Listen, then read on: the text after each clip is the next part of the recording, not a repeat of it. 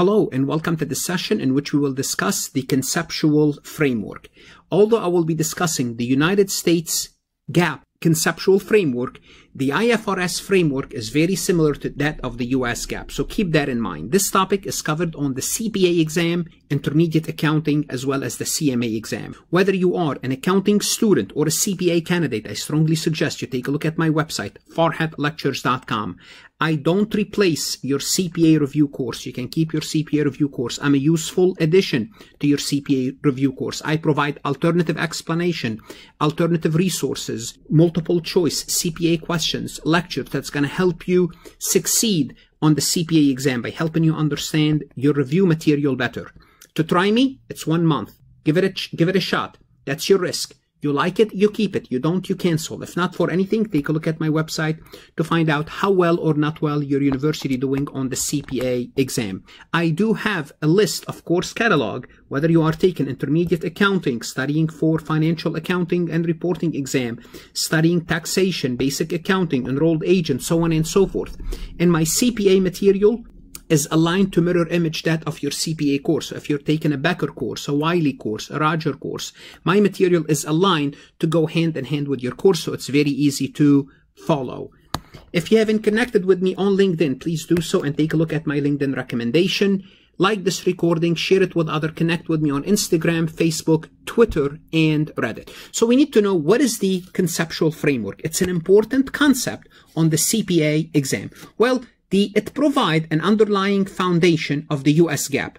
So the conceptual framework itself is not GAAP.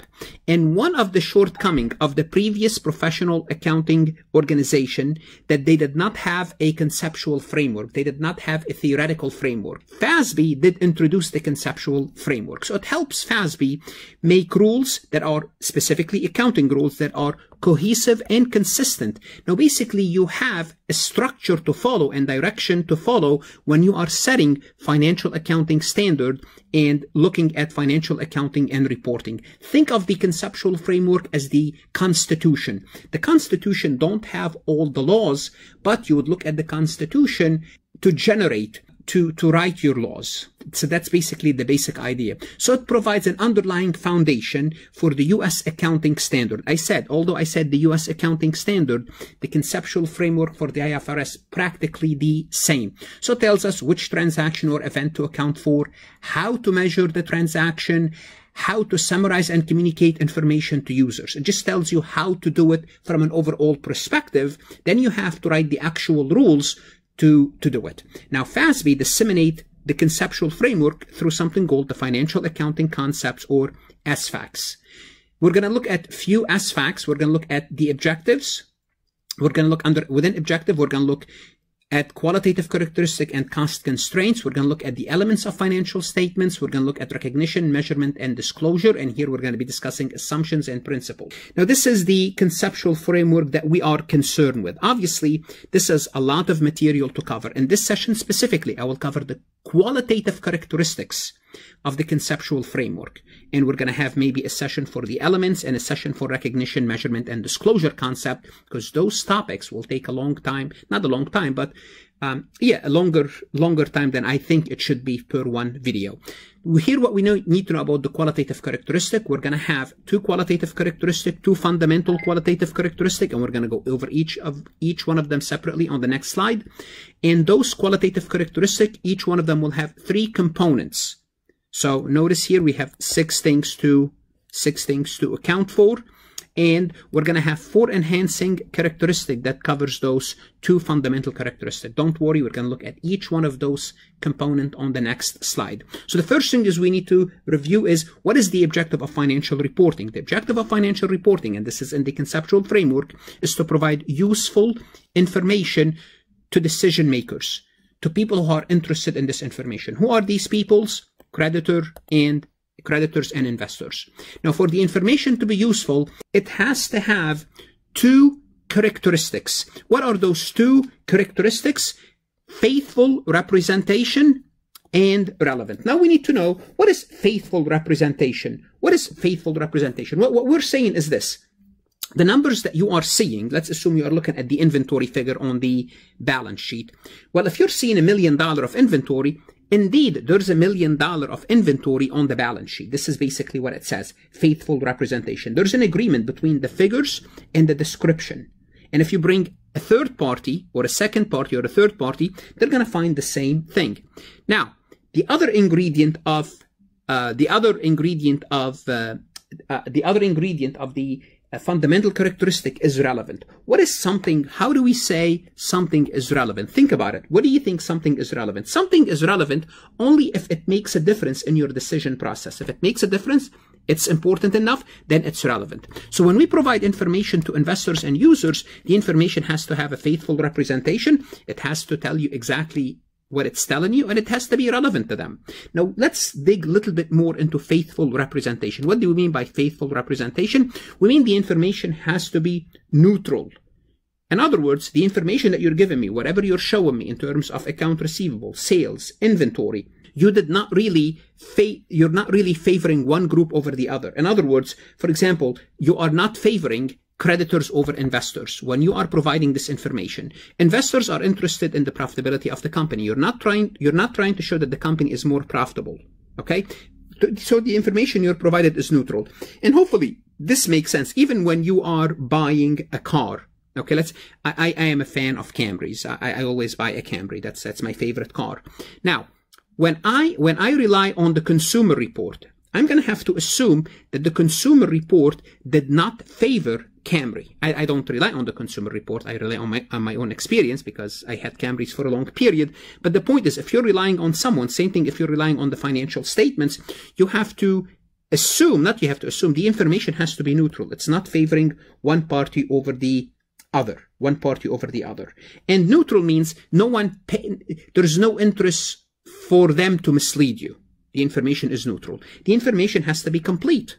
Well, did you count all the inventory? Or did you leave anything out?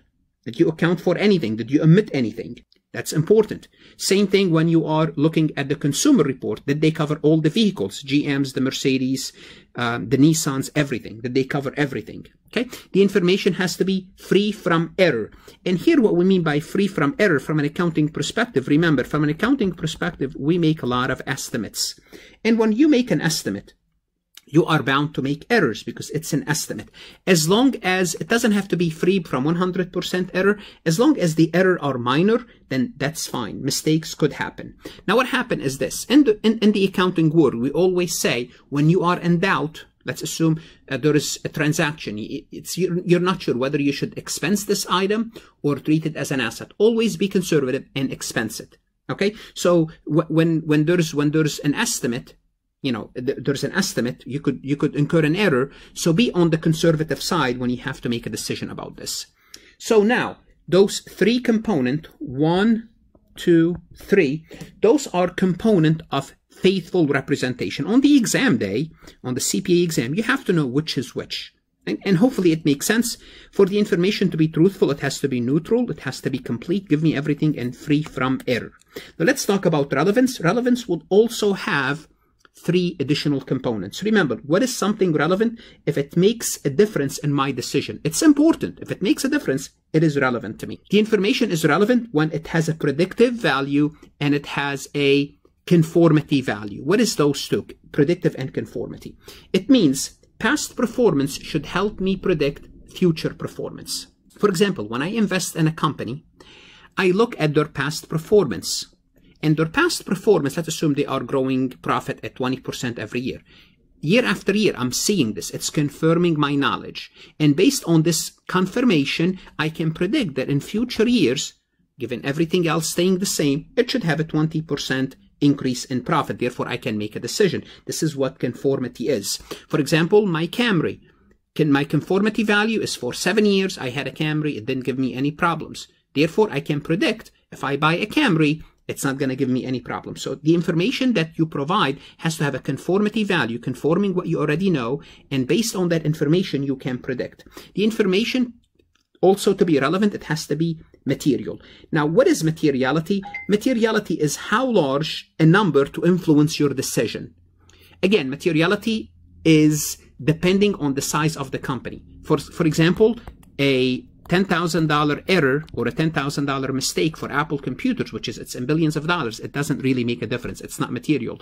But a $10,000 error for a mom and pop store, it makes a difference. It might make a difference. So materiality is how large the number for me to make a decision. Okay, materiality. For example, if I'm buying my Camry, what is material to me? Something might be material to me, something may not be. For example, a sunroof.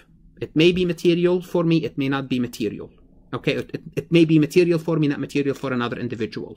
So materiality, it depending on the context and depending on how large or how important something to me or to the financial statements overall.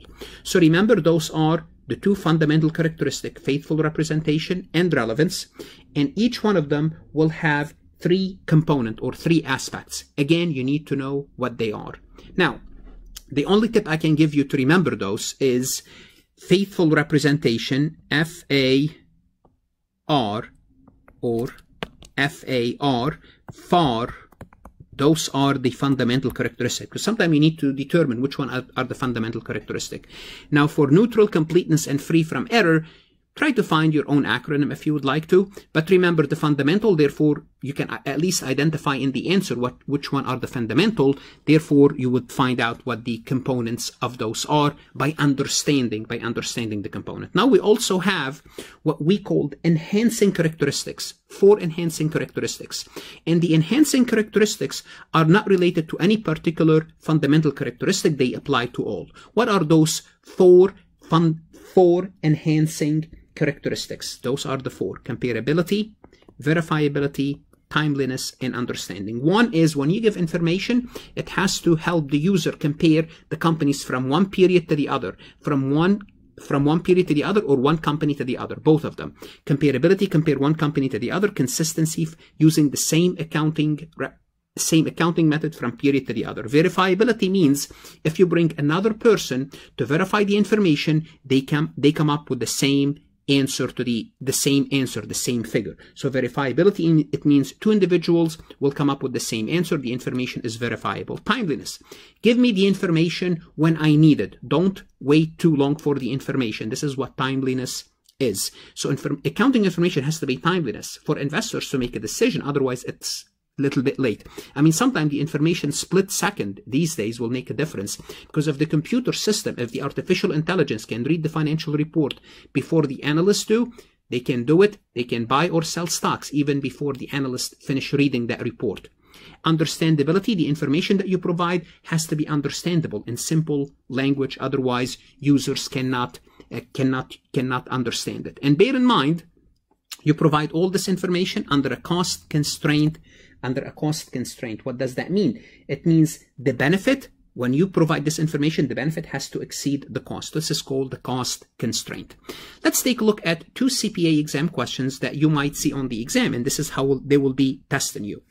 What is the main purpose of the conceptual framework? Well, let's look at this question first. Which of the following is an ingredient of the fundamental quality of relevance? Here we are talking about relevance. Remember, relevance is a fundamental quality, but we're asking us within relevance. Remember, we have 3 components. Is it predictive, neutral, understandability, and verifiability? Understandability is an enhancing, understandability is out. Verifiability, remember, verifiability deals with faithful representation. Verifiability also enhancing. This is out as well. Neutral, is the information, is it neutral or is it predictive value? Remember, neutral, it means it's not favoring one group over the other. It means it's faithful.